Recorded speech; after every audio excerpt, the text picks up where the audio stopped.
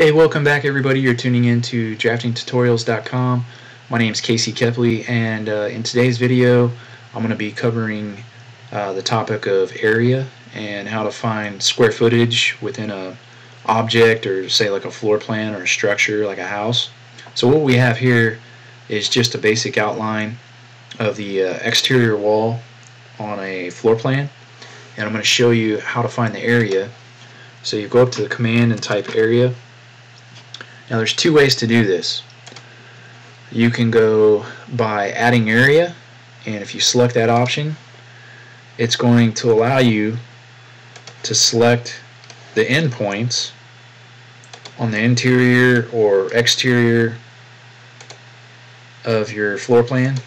So you can just kind of go around it like this on all endpoints. And you'll see the green is highlighted area that you're going to measure. So after you're done, you just hit enter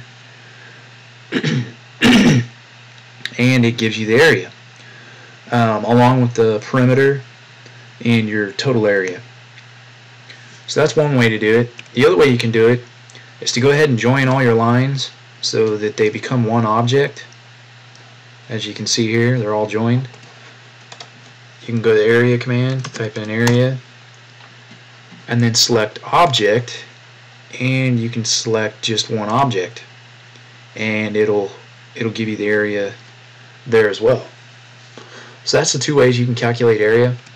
There's another portion to area that we're not going to cover today, but it would be adding and subtracting area. So you may have like an object within the structure here, or the floor plan. So you may have like a round table, and you want to calculate the area around the table. So you would use the add and subtract.